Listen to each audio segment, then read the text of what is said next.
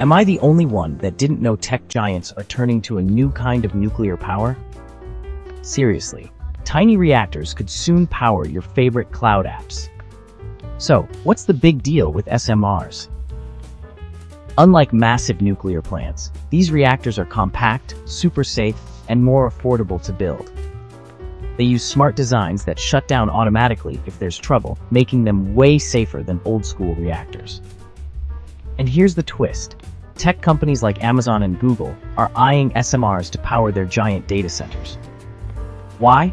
Because SMRs deliver steady, clean energy, no matter the weather. That means faster, greener internet for everyone. Small modular reactors might just be the future of energy and digital life as we know it. Curious to learn more?